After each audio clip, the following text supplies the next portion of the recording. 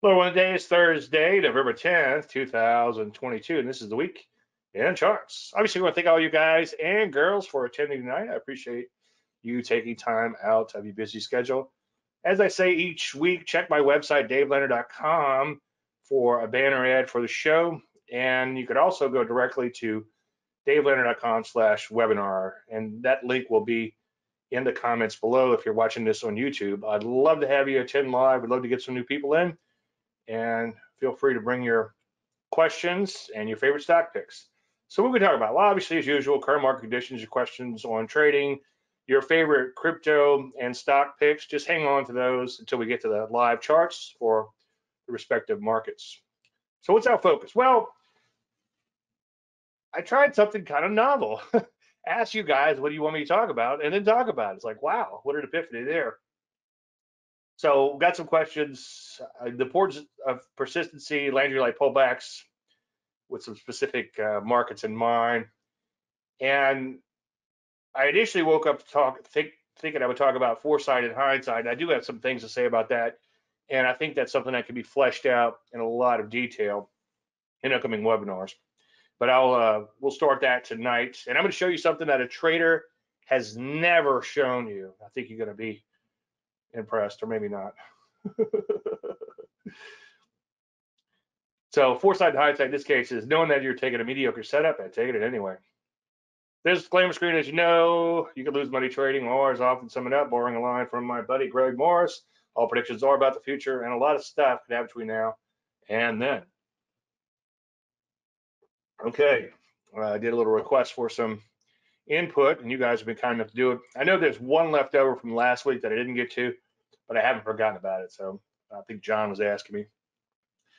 Can you talk more in depth about the let them fight it out decision, and when you lean towards standing on the sidelines versus joining in? For example, I think you jumped in on GME. That seemed like a good time to apply the let them fight it out. No shit. What factors would you put an emphasis on, taking account to decide if a market or a specific stock was something to join in, or let it be when we encounter a massive day like today, or maybe a massive day like a single stock like GME? Okay. So let them fight it out.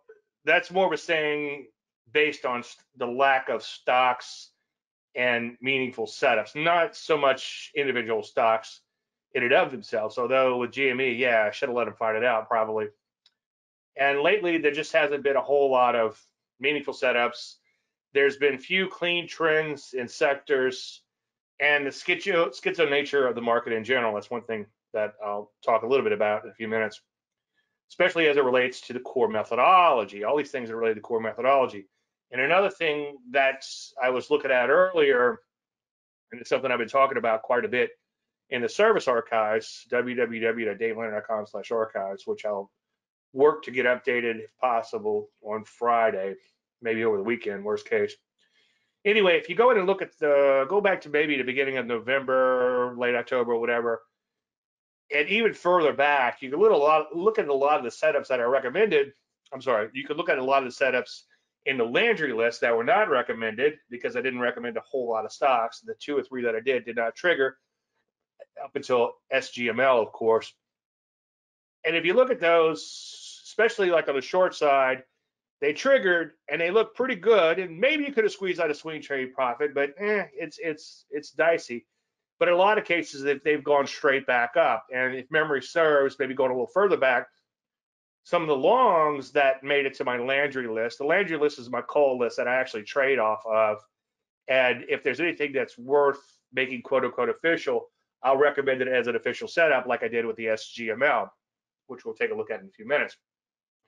But anyway, I think if you go look at those recent archives, you'll see that, especially on the days when I didn't recommend anything, and even the ones I recommended, it didn't trigger, right? But those failed miserably. So you'll see a lot of the setups failed miserably, but no capital was put into harm's way because it just was a market, and a little of this is feel, but if you go through a couple thousand stocks a night, like tonight, I think I found 5 to put onto my momentum list out of 2,000. I think last night I found 1, and I cleaned it up recently, so I only have about 60 stocks altogether on my momentum list, and I could probably whittle that down to to maybe half that amount.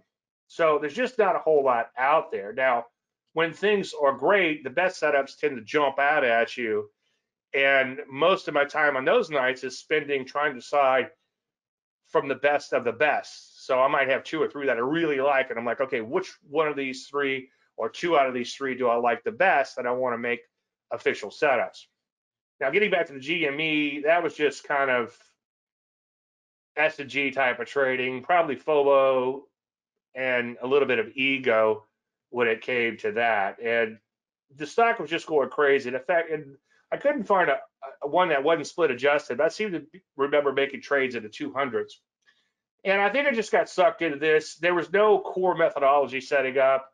I just, I don't know. I was excited because it was going straight up, and I was doing things like buying calls and sometimes outright stock. Sometimes outright stock would puts as a protective stop, and then buying calls and doing all kind of crazy stuff with it. But I did not get these huge runs that this stock made. And so again, this is FOMO and kind of like do as I say, not as I do type of situation. I'm here, I'm getting sucked into these flickering ticks and doing something stupid. But you can see this thing went straight up and then it came straight back down.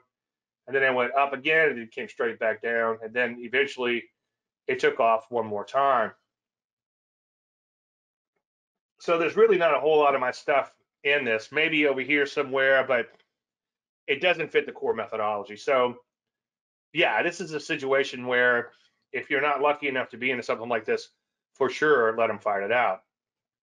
Now, when it comes to the let them fight them out of the market, we had the end of the world gap down not that long ago. And then we had the mother of all reversals on that same day, mother of all bottoms. It sure felt like a bottom, right? Now, I know one day does not a bottom make, but it was a pretty impressive reversal. And then what happened the following day came back in, like I said last week, and then it became the Aussie man market. Nah, yeah, nah. And in this day in particular, it was kind of like, yeah, nah, as I said last week, and then yeah, and then end of the day, nah. And then if you look at it, well, we did close a percent or two higher on that day, or a percent higher at least. So that was a pretty impressive day. And then we had an okay run, so we're back to yeah. We come all the way back in, nah. We try to rally, back to yeah, and then we implode. And then what happens today? We have the mother of all rallies. Now, I am encouraged with the action overall, even though it's all over the place, but it's been all over the place. And if you look at it intraday, it's been especially crazy. And November 4th sticks out in my head. We gapped higher, we came right back in, looked like the mother of all ogres, okay? And what does the market do? It takes out that opening range, right? And you're thinking, okay, I don't want to get too excited. I don't want to get it too early. Oh, took out the opening range. I think I'm going to short it, right? And so what happens? You go to short it, it goes straight back up. You're like, oh, goodness. Well, maybe it's a gap and go now because it took out the opening range of the gap. So maybe I'll go long, and then it implodes, right? So you're thinking, okay, maybe I'll short it. It starts to go down. And then what happens? It just goes sideways, okay? And then it takes off going into the close. So it's just kind of all over the place. And if you think about people behind the bars, okay, these are people trading this stock, or this case it's the overall market. And it's like everybody has to have stocks, doesn't want them, has to have them, doesn't want them.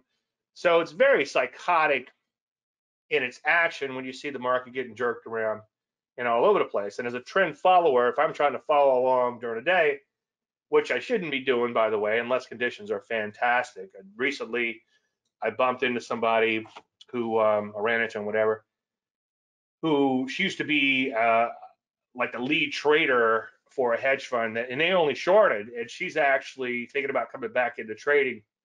And I'm guessing since she's such a trader, it would be like day trading and all. She's actually waiting for the market to start going up before she trades, and her forte was shorting, believe it or not. So I thought that was pretty impressive. But anyway, so she's waiting for conditions to improve. Now this morning we had the question is like, how do you know whether to go with it or not? Well, when you have a big gap like today, well, it's a damned if you do and damned if you don't situation. So we had the mother of all gaps on the open. The market began to implode, and it looked like it was just going to fall out of bed and close the gap. Then it went straight back up. Then it went sideways a little bit, took off, came back in, and then finally rallied toward the other day. Now, in hindsight, it looks pretty obvious, but believe me, if you're watching this thing implode and go straight back up and then have a false breakout and come back in, it looks like it's going to implode right again, second fake out of the fake out. I didn't trade it. I promise I didn't trade it, but you could easily chase your own tail. And I never dreamed we'd be up so big by the end of the day. Now, I backed the chart out a little bit and went to a daily chart. And I thought, like, if you follow the bouncing ball, even though if you just kind of glance at this, it's like, oh, okay, it looks like we're kind of going sideways and bottomed out. You can see that the market's kind of been all over the place. And this is not a trend follower's dream. And the other thing, too, is if you look at the net price change, and you can go all the way back to like June or July and some of these indices, and on a net basis at least, I know there's some zigs and zags in between, but on a net basis, we haven't gone anywhere. And you'll notice that I sat on my hands a lot with the trading service. Now, one thing I'm thinking about, I think it's a little, I digress, but one thing I was thinking about right as it's going live is I did the presentation a couple of weeks ago, Harbingers of a Bottom, and one was like my phone was beginning to ring, and that tells me that these people are finally have lost about 30% of their money, and they're finally starting to throw in the towel. And then I think when you have a huge day like today, coming off the lows like we have been, I think it sort of like puts pressure on those people to get back in, shakes them out, spits them out, and then puts pressure to get back in. Now, we can't just make a bottom off one day, but if we could string together a series of good days and start going up, in other words, a trend, then maybe, just maybe, we bottomed out. Why am I saying let them find it out so much? Well, the net price change, like I just said, you can go back months, and we haven't changed much. It's been choppy, choppy, choppy. The Landry list, as I just said, a lot of them initially worked, but then had massive reversals. You would have been incredibly frustrated in taking those setups. Maybe one took off here and there, but as a general statement, you would have been really a hurting pup if you'd have taken a lot of those setups. And again, the database is just not producing a lot of clean stocks. The shorts, a lot of them have a lot of support underneath, and the longs are just have a lot of the longs, potential longs, I should say, have a lot of overhead supply.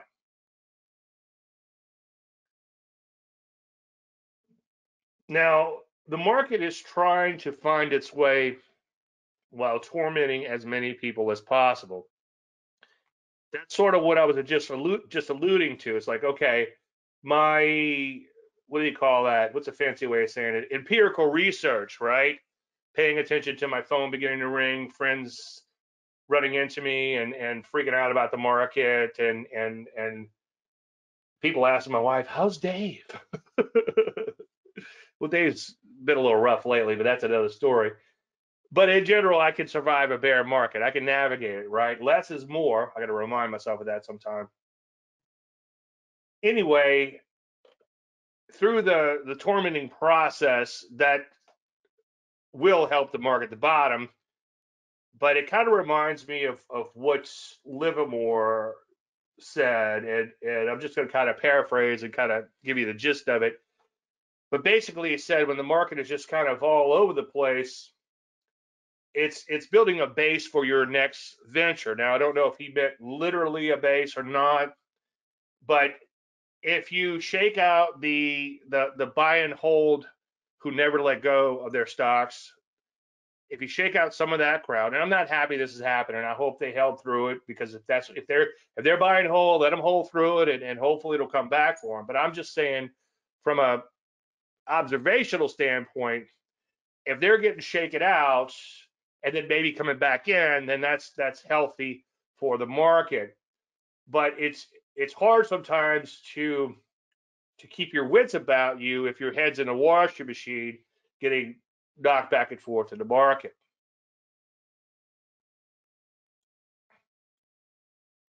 Okay, so more questions that came in. This one I'm just going to basically say it's not my cup of tea. He says, Steve O'Neill, I think he meant to say William, follow through day. It seems like we had one. Did it get violated or is it valid? I don't know a lot about follow through days. I know I was at, I guess it was still Trade Hard back then. I was at Trade Hard headquarters, and I forget what we were rolling out or doing, but I was out in Los Angeles, and one of the guys there was a William O'Neill nut, and we were in, I guess, a computer room or something, or a room full. I forget exactly what. Where, but he comes running in the room, screaming and hollering like he won the lottery. It's a follow through day, and I'm like, okay, whatever. But I can't take away anything from him. If he's excited, he's excited. But follow through day, I don't know exactly the parameters. You can Google it and you'll know more than me. But basically, you're looking for a day that's higher than the previous, and on like a, I'm guessing expansion range, expansion of volume. So it's a long-winded way of saying I don't know. I don't think you should get as excited as this gentleman was. If it is a follow-through day, I see it as a good sign. Just like that big opening gap we had on, what day was that? I forget. Anyway, that big opening gap reversal just showed you that could be a bottom, but it might not be the bottom. And it is put a gun to my head and is that a bottom? Yeah, it's a bottom. I can't tell you for sure if it's the bottom, but it certainly is a positive sign. So if we did have a follow through day, then it would certainly be a positive sign. And I'm not a big fan of volume, so that's why I'm having a hard time getting excited about a follow through day. But if it's something that statistically test out, then by all means, give it a look. Okay. Now, the other question in here, are Landry Light pullbacks something that can be used for some of these energy stocks and healthcare stocks that are at or near 52 weeks highs or longer? The quick answer to that is yes, but I'm going to flesh that out in 1 second. And then Brian goes on to ask about some stocks, which when we get to the live charts, I'll go through those stocks for him. All right, let's take a look at the energy stocks. So energy overall, my one concern with energies, as I've been saying, and this chart looks slightly better than the MG group that I usually show in my trading service, and which we'll look at in a few minutes. But we've just made it back to the old highs. And when you have a big sell-off from high levels, and then the market comes all the way back, as I've said 1,000 times, the market's already overbought, and sometimes it's hard to sustain that rally. So I'm not super excited about the way they look overall. Although I will say this, energies look better than all the other sectors. Now, the only thing I would throw out there is usually when you have a bull market after a bear market, the old leaders don't become the new leaders, okay? But maybe since we haven't started a new bull market officially, maybe the old leaders will continue to be the leaders for a while. We'll see. The reason I said that, and the point I'm trying to make there, is when the stocks at lower levels begin to rally, the institutions or people who have these stocks that have been doing well might sell those stocks and do a little bottom picking or bottom fishing, or they'll do a little value picking or whatever. As I've said before, value becomes momentum sometimes, and momentum becomes value. So that's just kind of a big picture cycle that unfolds over time. Now, I grabbed a couple of stocks that were trending pretty well, and this is one I've been watching for a while. Here's a 20 EMA. Remember, Landry Light, you need, I think, 20 bars. I forget the exact number, but the point I want to make tonight is that doesn't matter because I normally use a blank chart anyway. The great thing about Landry Light is it does help you to quantify things, but I wouldn't trade that pattern just in and of itself, unless you're new to trading and that's all you're going to trade. Then by all means, knock yourself out. But you still want to learn how to recognize the best of those patterns. The original setup did use the 20 EMA, but I put the 30 EMA in here too, because that's something that I've been using quite a bit to give you a little bit of a reference. Now, in this case, this stock is going straight up and had a tremendous run. It's got an HV, as you can see over here. This is HV, by the way, of 109. That's pretty ludicrous. Even ludicrous would say that's ludicrous, almost ludicrous at least. So I'm concerned that that would not be enough pullback at the 20. So maybe it would take as far as the 30. So don't trade these setups mechanically. Do use your brain and do study the charts underneath the moving averages. Now, 9 is another one that's kind of going straight up in here. And in this case, we'll know it when we see it, like Justice Potter Stewart, I believe. We'll know it when we see it. But this might actually be too deep of a pullback in this case. So it's a great little pattern to use, but there are other patterns I'd like to use in addition to it. I think that's the point I'm trying to get to tonight. Now, XOM is actually set up. I'm not a huge fan of these big, huge, thick stocks, although every now and then they can offer some great setups and they can trend, but they're less likely to make an inefficient move than like those two thinner ones I just showed you, right? So in this case, it is a 20 EMA pullback. It is a Landry Light pullback, or what is it? Kiss My Goodbye or Landry Light pullback. But it could use maybe a little bit deeper. The only problem is if it goes a little deeper, then it's going to put it back below its breakout levels. So you might want to pass on that one. So I just want to throw out a few of these to kind of show you some things that I look at in addition to the setup. So this one looks pretty good. And again, we'll know when we see it. Let's see what happens on the pullback. This stock it does chop around a little bit, but you can see that it's kind of gotten its act together and has been trending as of late, and it has been accelerating as of late. And I'm going to talk about those concepts in 1 second. But this would be a strong maybe. And it's got a shit ton of volume, so you could definitely go in and trade that. Okay. So George was asking, can you explain the importance of persistency and how much of a factor it is when looking at charts? Well, that's kind of, I was trying to think of some sort of figure of speech to kind of answer that. It's kind of like saying, how important is the liver? Well, the liver is very important, you know, but so are your lungs and so is your heart and everything else. So it's just a contributing factor.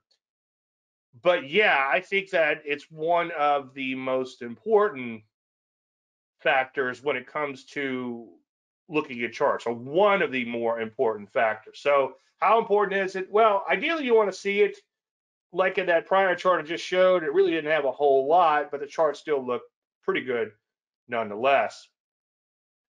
Now, I just put this in last minute. You want to look for what I call the trend qualifiers, and it's not necessarily a trend quantifier. And I made the mistake of putting too much emphasis on ADX, I think in my first book. And I don't actually use ADX. Back then, I was encouraged to give them some sort of benchmark, so to speak, that they could use, or some sort of gauge to help them find trending stocks. But I've always looked at the charts, and when asked what I'm looking for, there's certain things I'm looking for, like obviously Landry Light with the moving averages, bow tie proper order, which is not listed in here, the net price move. Where are we now? Where were we? Okay.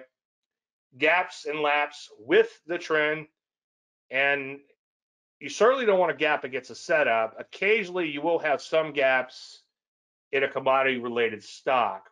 And that's just the way it goes. And I'm willing to kind of look those, especially like gold and to a somewhat lesser extent oil. You want persistency, as George pointed out, so he's on to something there. Acceleration, the ability for it to trade cleanly, and wide range bars with the trend. And there's a bunch of other ones, such as strong closes, meaning that within the trend, if you're eyeballing it, it tends to close towards the top of its range, like it did back here, like it did here, up towards the top of its range for the most part, okay? Now, you can see way back last August, this stock had pretty good persistency.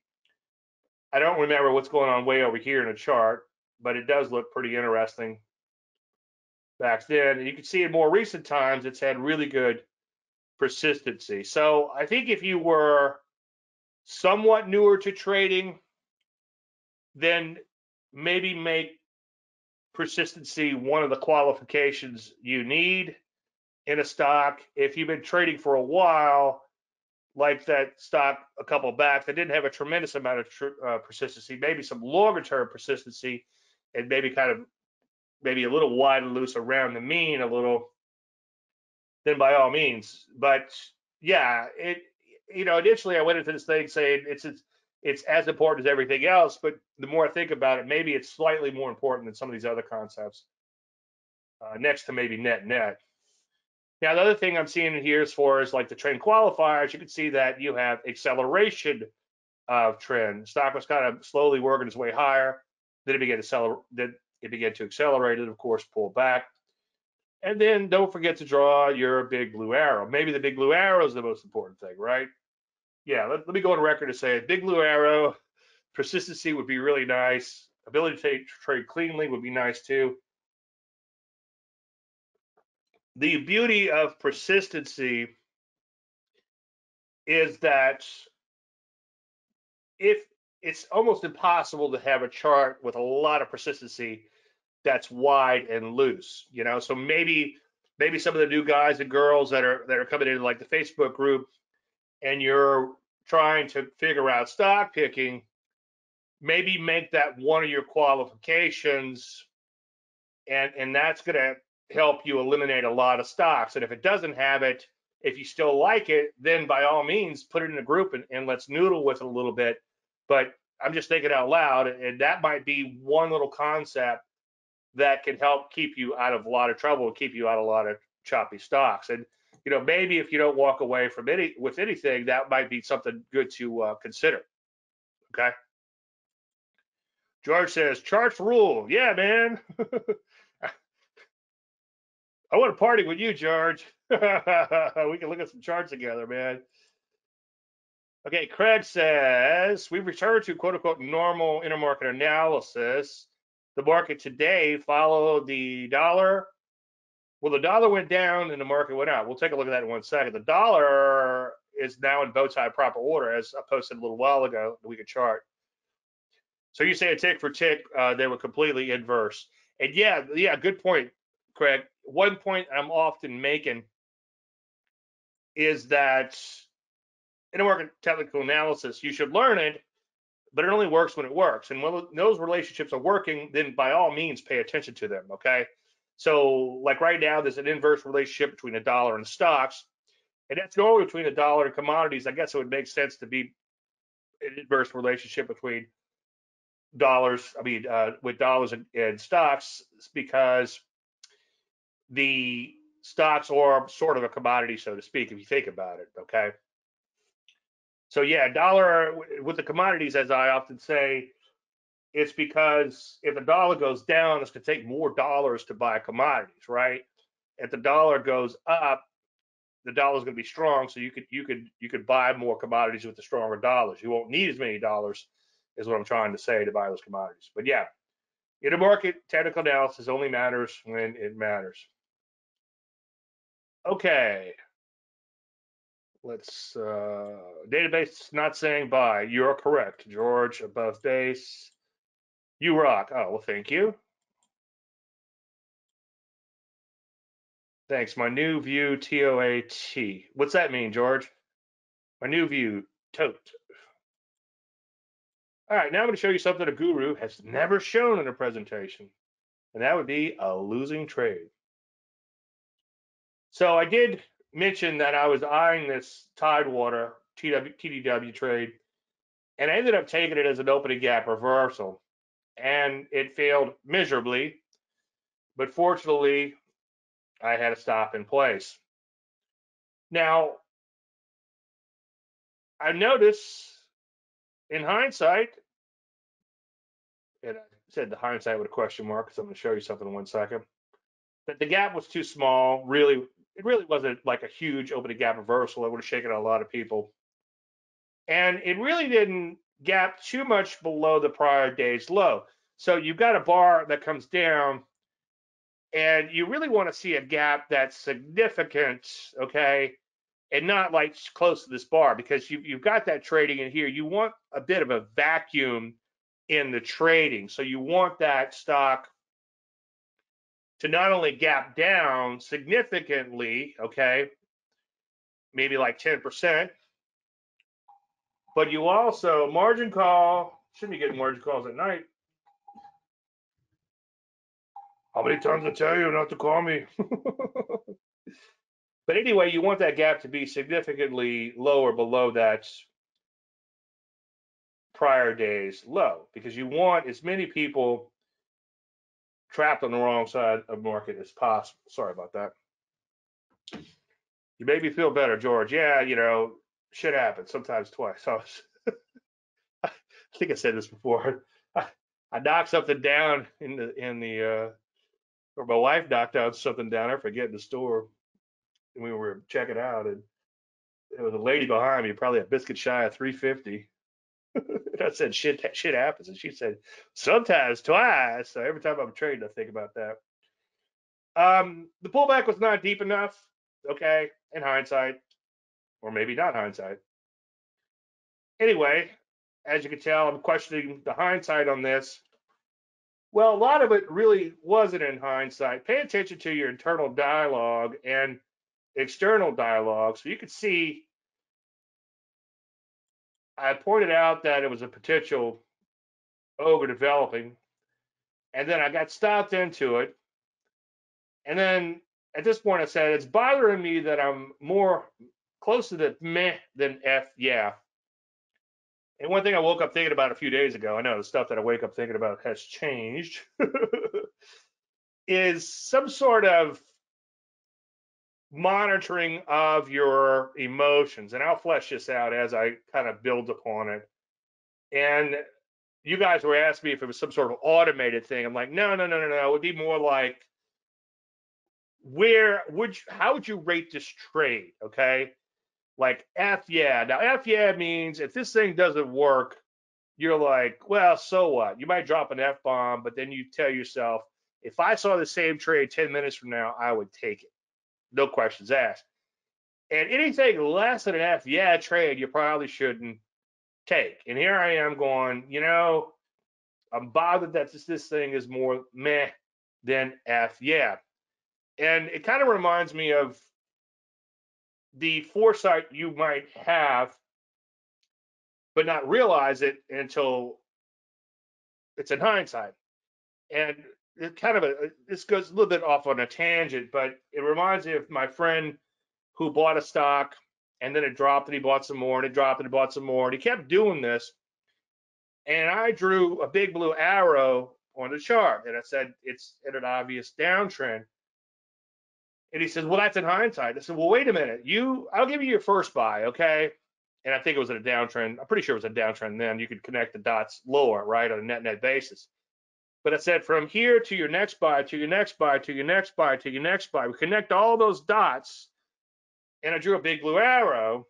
I mean, I think it pissed him off a little, but maybe he learned a valuable lesson from that, okay? The only thing seems to work is tough love. Poor George. He's hung around. I beat him up so bad, and I asked for permission too. It's like thought he was like the guy with the bear hunter, that the bear hunter where the bear kept having his way with him. But no, it's like he took a beating, and now he's getting better and better in the stock picking. I'm proud of him. But anyway,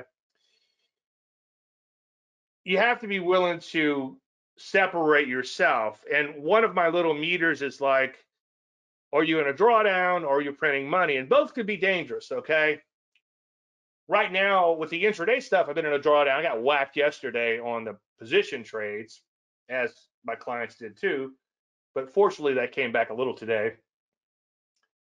But on other stuff that I've been trying to do in this choppy mess, I've been in a drawdown. So I have a bad case of intuition, which is Sakota, which I'm going to say in a few minutes. Again, I thought I'd make it through a whole webinar without saying it, but not tonight, huh? And trying to make something happen. So the worse you are on both ends of the spectrum, and that's one thing that I'm trying to figure out in my mind with this trade, the trade-o-meter for the setup. And I need to come up with another name for that because that's been taken. But with the trade-o-meter for the setup, it's either like over here full, and that's what you want to do, the F yeah, or meh, over here somewhere. If anything less than an F yeah, you don't want to trade. But in some cases, you want to be maybe somewhere in the middle to be on an even keel psychologically. Because if you've just been printing money, you're very likely to piss some away. Now, I don't want to go off into that deep tangent there, but that's kind of like the reverse endowment effect, because the endowment effect is once you, let's say you own a stock for a while, it's like you don't want to get rid of it because you fall in love with it or whatever. Like, I'm going to be sad when I have to get rid of ARLP because we've been in it forever and it's been really good for us, and it's just a good warm and fuzzy up until yesterday to come in and see it go up a little bit each day and collect a dividend every now and then. But if you're kind of lottery rich, you tend to piss it away. And this is something I've been working on quite a bit in a lot of my writings, which eventually will come out in these webinars and stuff. By accident, I got a book on, it was called Money for Nothing or something. I got it by accident, ordered the wrong book or something, or sent me the wrong book. But anyway, I read it anyway. And don't read the book. I don't want, my apologies to the author. It was pretty depressing. Basically, the guy rode around the country and he would buy out these people's annuities from lotteries who have gone completely bust on that. And so he's going to give them a lump sum. And I'd be willing to bet the Paul Harvey rest of the story there is they're going to blow that lump sum too, because this found money is easily blown. Okay, they haven't made it theirs yet. It hasn't become, I don't know if the word is endowed, but the reverse endowment effect or the endowment effect hasn't taken hold. And they say the best thing to do, obviously, if you win the lottery, is to sit on the money for 6 months, get used to having that money. Anyway, so the more things that are happening in your life, and I'm going to show you all my little meters I'm working on, and your health and all these other things, your sleep and your personal well-being, and of course your recent trading can put you into a mode of intuition, which is Dakota, which I use quite often as opposed to intuition. And if you could detach yourself, and what's the word for that? Clinically dispassionate. Larry Whitman has a wonderful quote. I wish I could remember it word for word, but basically he said you have to be clinically dispassionate. You have to not care. The more you care, the more you lose. It's a little counterintuitive. But if you could detach yourself and say, well, hang on, how big was that gap? Was that gap big enough? Now, there always won't be things you can look back at and say, oh, I should have seen that. And in that case, hopefully that was a trade that was an F yeah trade, and you would take it again tomorrow, right? Or later today.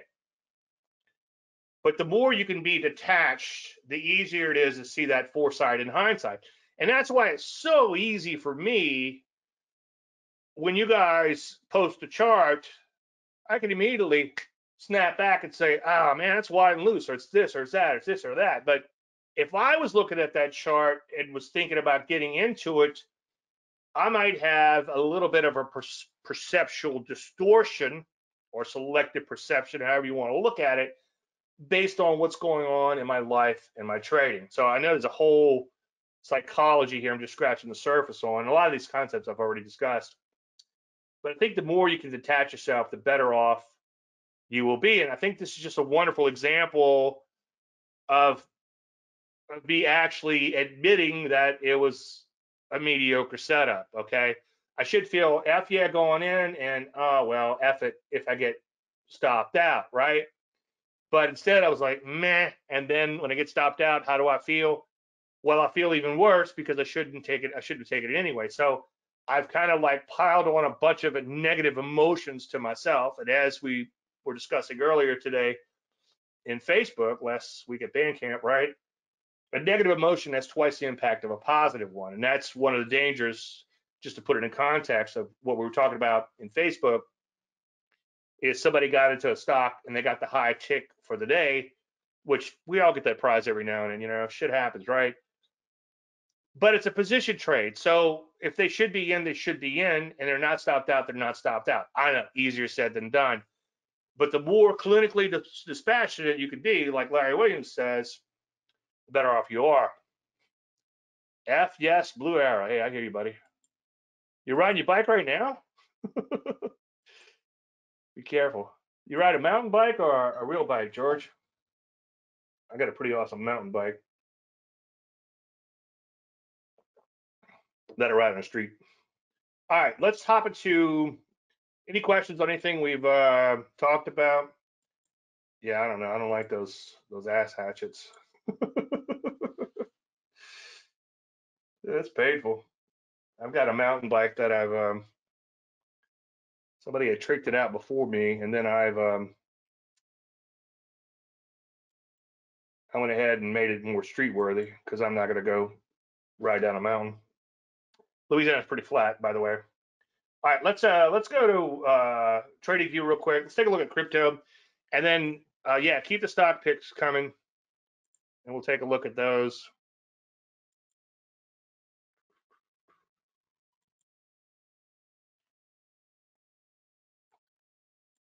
Okay.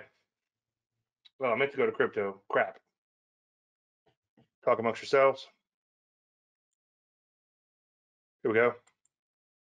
There we go. All right, everybody should be seeing crypto. All right, let's take a look at Bitcoin. Bitcoin's pretty fascinating. Here's a case of believe in what you see and not in what you believe. I've been kind of a bull on Bitcoin a little bit, confusing the issue with facts, I know. And I have a little bit hodl, not enough to beat me over the head with a $5 wrench, believe me. But you can see that Bitcoin kind of imploded. Now, I don't know the exact reasoning. I know that FTX is in a lot of trouble. That's one of the exchanges. As I said from day one, okay, I trust these crypto exchanges about as far as I could throw them. I told somebody a while back how much money I had in one based in the Seychelles, and it wasn't that much money. He was like, "Holy crap!" He thought I was crazy, and I'm like, "It's not that much money. I mean, it's enough to where I'd be pissed off. It's enough to where I wouldn't tell my wife if they blew up, but not enough to sink me." But yeah, be careful, tread lightly. Keep it mostly U.S. based. The problem with this Seychelles based one is they've got like every coin in the world. These are all the coins that I put in. I updated my list just the other day. I left out all the cross pairs because I don't see no reason to work on those. Anyway, Bitcoin not doing so hot. We did have that Landry Light. I'm sorry, the daylight, or what do you call it? 230 EMA back here, which probably would have triggered you in and then failed miserably. So that one didn't work. So I've done two things a guru's never showed you. Showed you two failed setups in one night, right? But what's interesting about Bitcoin is I didn't think, it seems like it always found support down here. It never would take that support out. Not that you want to bottom fish. I'd never recommend doing that, but it sure seemed like that was kind of a line in the sand, like it wasn't going to take that out, like 18 or so round numbers, but it did. Okay. So believe in what you see and not in what you believe. Let's take a look at a weekly here. You guys want to look at any of these pairs real quick? I'll just show you a couple things real quick, and then we'll get out of here. So we are tailing off those worst levels that we had. So maybe, just maybe, we'll survive because we didn't take out that by much, but I think it was enough to wake up a lot of people. But look at that weekly Landry Light. I actually worked on a little Tiny Elvis today, so we're going to bring Tiny Elvis back. Thanks to one of you guys. Look at that Landry Light. It's huge. Some of these Eloin coins and Shibas woke up a little bit based on Twitter being bought out, which I have no idea why that would happen as far as these coins rallying. I know why Twitter got bought out. At least I think. Anyway, let's take a look at Ethereum. And my charts are all messed up here, but anybody know how to just get this back when it does this quickly? But you can see Ethereum broke down too, and look at what Ethereum did. It took out this big fat base, so that's a little troublesome. Just a year ago, these things were on fire. Here's FTT, which is the FTX token, and not looking so good there. But why would you be? And I don't want to pour salt in anybody's wounds. I know you guys are not in it, but let's say you're a trend follower. Why would you be in it? Okay, maybe you took a signal back here. You might have made a little money, then you got stopped out. So be it. You shouldn't be in something like this when it's at or near new lows, and certainly headed lower. As I often say, it's always darkest right before it gets more dark. How's the biker? How's a biker? He's in China, huh? He's biking in China. That's cool. Yeah, I haven't been on a bike in a while. We have adult trikes with LED lights. We went on one too many pub crawls and it ended badly, so we decided to get trikes for that. But yeah, I hadn't been on my bike in a while. My wife has an injury and she hadn't been able to bike, but I don't do real biking like you guys. I just do like 20 miles when I get on. All right, let's I don't think there's anything. Let me just take a quick scan here. When crypto is blowing and going, and it's not blowing and going right now, you could just sometimes just sort by relative strength. And one thing that I'm thinking is, because crypto is improving recently, if this Bitcoin doesn't hang in there, and also if this FTX thing has some ripples through the system, one has to wonder if it's going to do a little longer term damage to some of these things. I think that was a stock. Anyway, nothing really to get excited about in crypto. All right, let's pop back over to stocks, and then we'll take a quick look at the markets, and then we'll look at your individual stock picks. All right, P's really took off today, obviously. Look at that, 5.5%. That's huge, okay? And I'm sure it was on huge volume, and I'm guessing, I know there's a few other caveats, but I know it took out some highs, huge volume. So I think if I had to guess, that's probably a follow-through day. I don't know. If one of you guys is into O'Neill, let me know. O'Neill kind of cut my teeth with O'Neill. I was a big fan of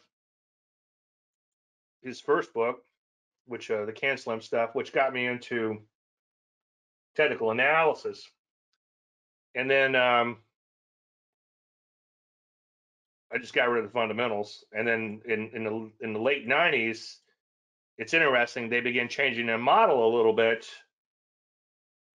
so to accommodate the crappy fundamentals. George says, you make me feel better. Yeah, we're it's a tough business. I don't want to make it look like it's easy. I actually saw some YouTube guru making it look easy, and it actually bummed me out a little bit. But you got to watch those guys. This one in particular. Ugh. Anyway, nice gap higher, nice follow through from the gap, right? And you can see we took out the recent high in here. The net thing I was talking about, like just yesterday, right? You can go all the way back to June, and you can see we hadn't moved around a lot. But one day does not a trend make, but it is encouraging. We had that mother of all reversals. We were all over the place, but in general, I guess on a net basis, worked our way higher. And now we have 1 day of Landry Light above the 50-day moving average. Let's take a look at the bow ties here. I don't know if we're in bow tie proper order just yet, but we're close. So that'll be there. See my YouTube channel for more on bow tie proper order. I just did what do you call this thing? It's shorts on that. All right, take a look at this NASDAQ. Look at that rally. It's huge. Okay, 7.33%. Very impressive. Okay, you want to go back to the SPY real quick? We can do that. SPY. Okay, just draw a channel on the SPY from January of this year, and it still does not look good. It'll have to go to -4 to around 405 to get to the top of the channel. Yeah, that's a good point. I'm not a huge fan of like a channel, but I hear you. And a weekly chart will probably show what you're saying. I do pay attention to the falling tops, okay? And this is where you want to look at stuff like, and I don't make them perfect, okay? Just kind of eyeball them, kind of line them up a little. I mean, you could do this if you wanted.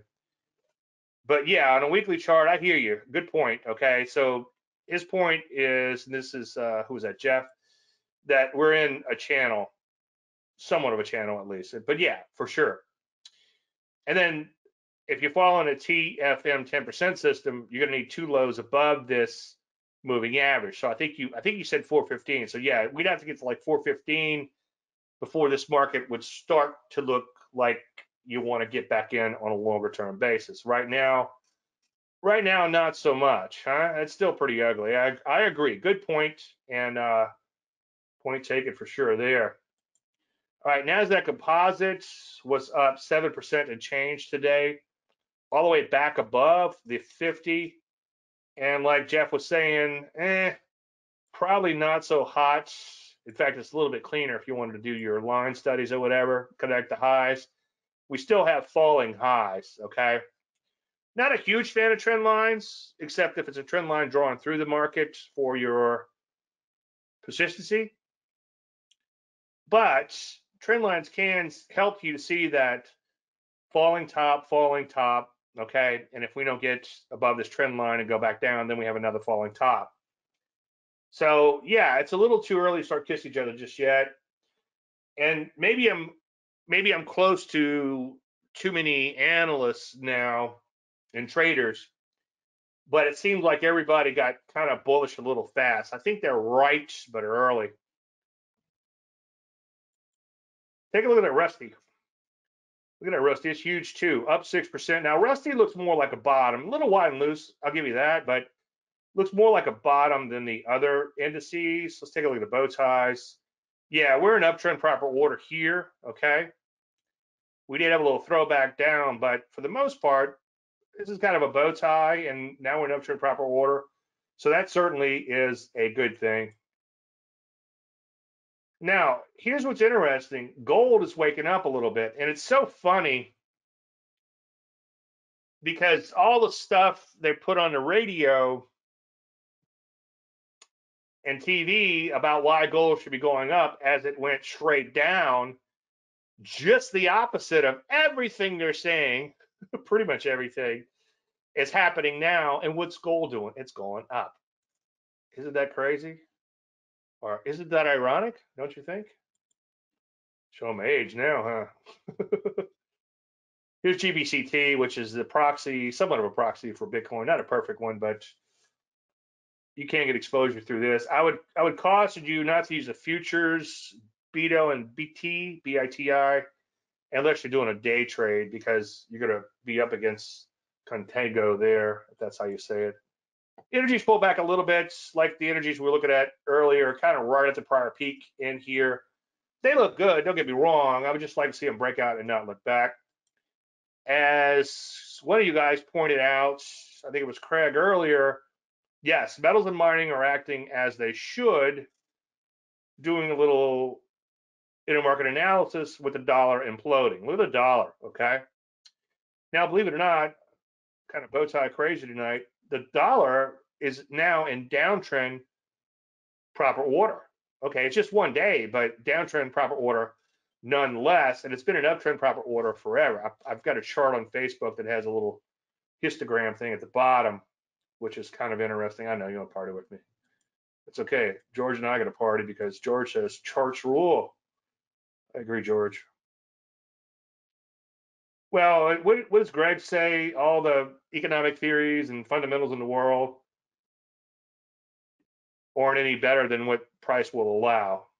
And I often say fundamentals are held hostage by price, fundamentals and facts and stuff. Look at the transports. They've been going kind of straight up in here. Pretty impressive.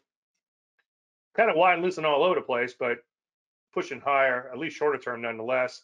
Some of these areas like software, which just have been looking really horrible, had a bang up day today. Look at that, 7.5% plus, little Landry Light there, so that's improving. But here's the bottom line: as great as some of these things look today, it's going to have to follow through. And you know, maybe I take that back about what I said with trend lines, because as I said earlier, we'll help you to see the falling tops. And let's not get too excited about this huge day we had today. I'm happy that the market went up. I just went up. I'm hoping that it keeps going up. Okay, much easier to trade a bull market than a bear market. And as I've learned over the years, with the bear market, a lot of times you're better off just sitting on your hands. And that's why, if you hired me recently this year for the most of it, except early in the year we were shorting a little bit, for most of the time I've been telling you sit on your hands. And if you don't believe me that that's a good thing to do, like I said, go in and look at those stocks that would have absolutely killed you had you tried to trade them. HLIT is on my Landry list tonight, but we'll talk about it. It looks okay. All right. At first glance, it looks fantastic. And that's why I made the Landry list. But the more I look at it, it looks like I don't like the way it kind of, and this is, as I said to my clients tonight, this is hard to explain because it's such a textbook looking setup, right? And I know you could argue that, well, from here to here it accelerated, but it did have this drift in here. And I don't know, it's retraced from where it drifted. There's something I don't like about it, but there's nothing wrong with it. So I don't know how to explain it. Maybe because it's retraced this last little run it made completely. I don't know. But I certainly wouldn't fault anyone who's trading a trend following methodology or a methodology like mine who took this trade. Okay. So I'll give you an okay. George says, I thank you for being real. Yeah, poor George. Trend kind of went sideways for the ogre. Yeah, you talk about Tidewater? Yeah, a little bit. I agree. Yeah, we got a lot of bikers in the group. Cyclist. All right, George, let's talk about CTVA, and I got a lot of write-ins to cover too. So let me start working on those. CTVA. No, it's not set up yet. And you know, this has got a wide and loose, okay. Jackie Mason stock up, down, or Ozzy man, yeah, nah. And I hear you, it broke out of the base, and it's only got an HV of 31, which is a little bit on the light side. Usually when my scans get to 30, I kind of speed up and just kind of go through them real quick, because usually there's nothing between 35 and 25 that I'm not excited about. So yeah, I think there's something better out there than this. It looks okay. It's trending. It's broken out. It's not set up, but put it on your list, but I wouldn't buy it just yet. FTD. Follow through day was back in October. Okay, thank you, Lance. You know what day that was? Was that that mother of all days? You know, maybe there is something to that. So that day, October 13th. Okay. Or was it October 13th, Lance? Well, that's kind of cool, because like I said, it's a bottom. I don't know if it's the bottom, but that's kind of cool. I wouldn't bet my life on that being the bottom. I think that's what I was trying to say earlier. Moving average is like 430. Okay. CAH. And I had a slide, but I lost it last minute. Somebody was asking me what I thought about all the healthcare stocks. The problem with the healthcare sector is it could be technically it could be biotech drugs. It depends on what index you're looking at, but it could be biotech, it could be drugs. So I would divide it up into the subsector if you're looking for some sector confirmation there. So yeah, Cardinal Health, it looks okay. It needs a little bit more knockout, but yeah, it's okay because you do have a nice little base in here. Okay, George, you showed me one that had a wide and loose base. Notice this base is a little bit tighter. Okay, and when it does trade, look at that persistency. Okay, there's your persistency. Easy for me to say, persistency. So yeah, deeper pullback maybe. Okay, on that one, but yeah, put it on your list for sure. BSM, a right in. Yeah, that looks pretty good. It is a mining stock or no energy stock, so it does have a gap down. A little concerning there. Um, it's almost pulled back all the way to where it's broken out.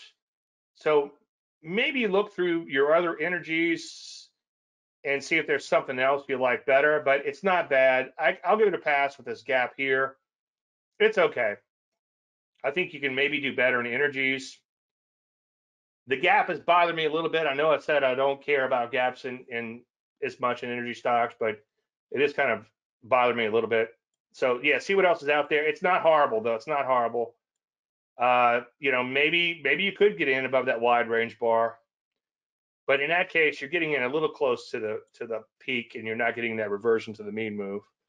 So yeah, see what else is out there. COP we already covered. I think it's going to be a big thick stock. And it's okay. It just really hadn't gotten too far past that prior peak. Kind of has that problem that the energies have where they're kind of already oversold, overbought. Maybe try to find something a little bit cleaner in energies. DO didn't really get past the prior peak in here, so I would pass on that one. Keep it on your momentum list for sure.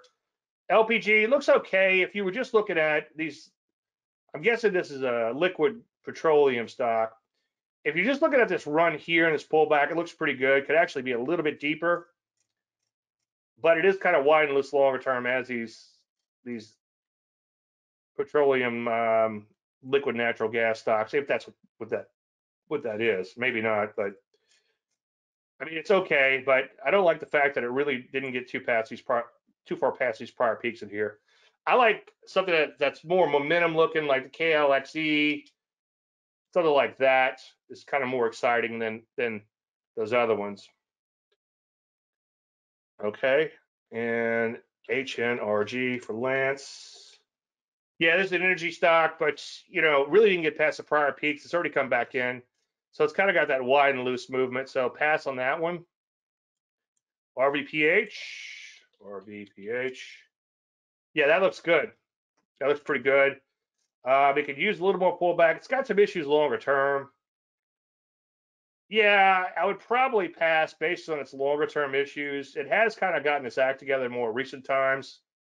It does look pretty good if you kind of draw, you know, there's your persistency, thrust, pullback, thrust, you know, maybe a little bit deeper pullback. I think it'd be okay. I'm kind of have problems with this longer term issues. If it didn't have this trading in here, this wide range bar now, I'm going to give that a possible because I guess if it got all the way up to 7 and change, you'd be doing okay on that trade, percentage wise at least. So I'll give it an okay, but a little deeper pullback. I've been trading OR since high 9s and FNV since 120. They are, as I noted, related to US dollar, so possible dollar strength bounces. Okay, OR, which is a gold stock. Yeah, I mean, there's nothing for me there. It's too wide and loose and all that resistance. But I hear you. If you have a way of doing that, FNV, you know, the gold stock against the dollar. Yeah, I don't know. I think it's a tough way to trade, but I hear you.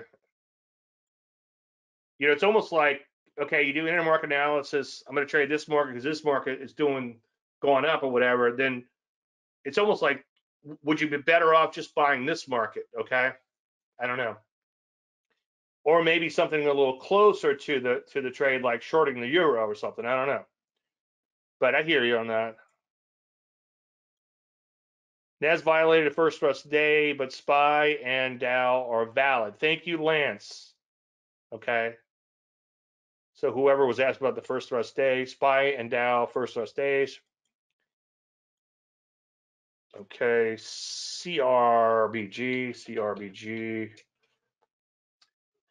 Yeah, this one was kind of interesting.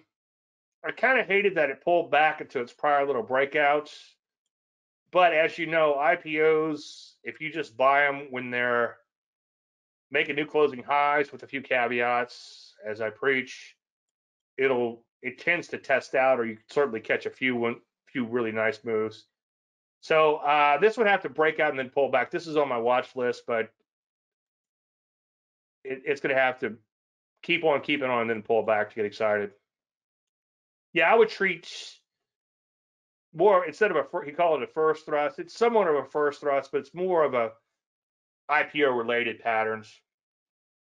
Lance says, I hate gold. Well, gold's a tough market. It really is. And gold, I think gold's like Bitcoin. All the gold in the world would fit in my backyard. And I have a little bitty backyard. I used to have 6 acres, but right now I have a little bitty backyard, and all the gold in the world, I think, y'all might want to Google that, would fit in my backyard. Well, if that's the case, then there's certainly not enough gold to go around, right? So how does everybody trade the gold? There's just not enough to go around. It's just like crude oil contracts. There's not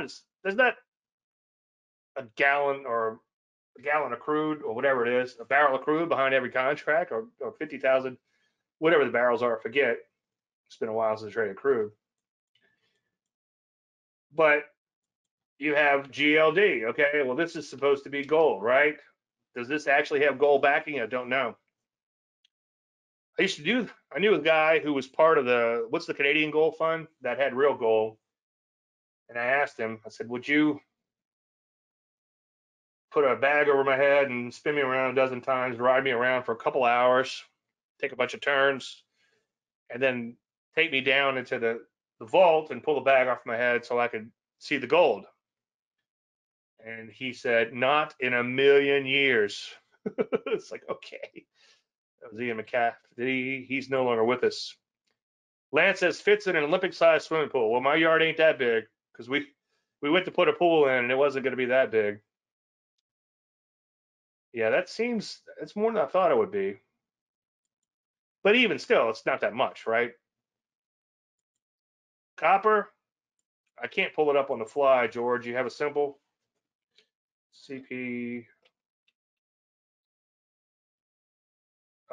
This is copper. This is MG copper. Yeah, MG copper group looks pretty good. So yeah, keep an eye on copper stocks. There might be some that's worthwhile. I was trained by a Canadian that explained that miners are a liar on top of a hole in the ground. Yeah. And these gold companies are and that's the other thing too. There's all kinds of philosophical arguments that maybe aren't that philosophical. Is these gold companies are really looking to unload that gold, and that's the thing. So the price starts going up, the supply just magically comes on the market, and like Larry Williams said, they tell you on the radio that gold's going straight up as a silver, but they sure want your dollars for it. CPER. Yeah, that's doing pretty good. This doesn't sound crazy, but I remember in the 90s, I wanted to create stocks that would trade like commodities, and I didn't follow through on that idea. I guess it would have been hard for an individual to make something like that happen. But yeah, it looks kind of interesting. So copper looks like it's improving for sure. Oh, I just deleted it. It was the big Friday after the reversal day. Okay, I just deleted the date. Sorry about that. You have to admit, sooner or later, it's something while crypto is. Question mark. Yeah, for the most part, crypto is nothing. I almost buy into some of the arguments on Bitcoin not being completely nothing. A dollar's nothing, right? I've got a lot of currencies laying around my office. Where's my $100 trillion note? This one's, I got 50,000 right here if anybody wants it.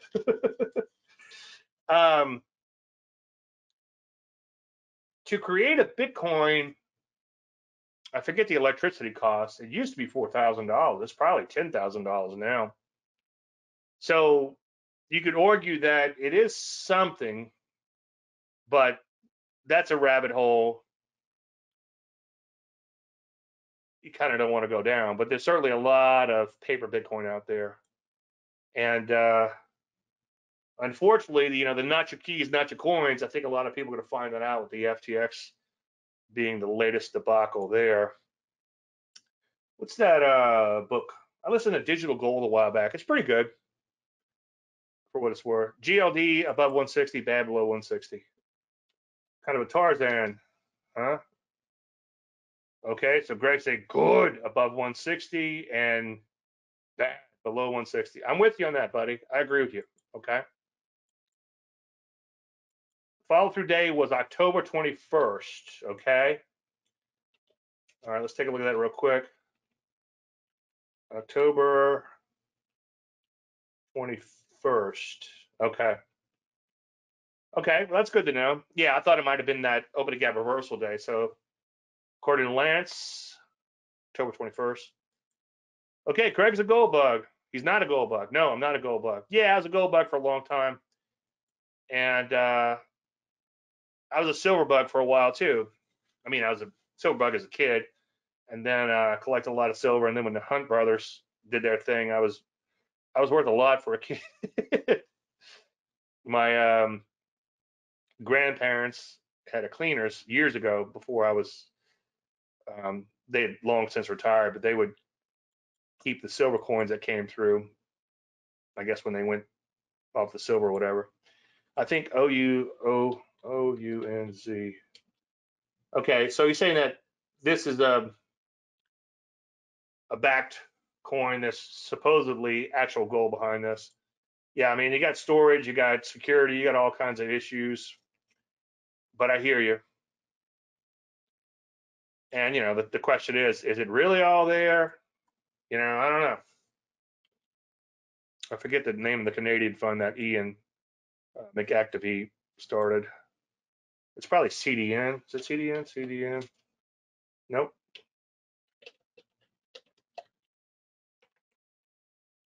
I don't know if he started, but he was part of it. Anyway, I know they were always questioning them whether they had the goal or not. All new bull markets have a follow through day, but not all follow through days start a new bull market. Okay, Lance, perfect. Okay, that's what I wanted to hear because, I guess my limited experience with the follow through day was that people tend to drink the Kool-Aid, like, and yeah, it's follow through day, come up with the marching band and shit. It's like it's a good thing. Don't get me wrong, but exactly, all just like all opening gap reversals at brand new lows could be a bottom, but or whatever. I hear what you're saying. Actually, what you're saying makes a lot more sense. So you say all bull markets have a follow through day, but not all follow through days start a new bull market. And that's the thing with technical analysis is nothing always works, and you have to take it with a few caveats. Well, I'm way over time here. I want to thank all you guys and girls for attending tonight. I appreciate you taking time out of your busy schedule. Anything unanswered, we could pick it up in Facebook. If you're not in Facebook, shoot me an email, davelandry.com/contact. And again, thanks everybody. I'll see all you guys and girls tomorrow on Facebook. Everybody else, have a great weekend, and may the trend be with you. You guys are welcome. Thank you. Thank you. That's all I tell you.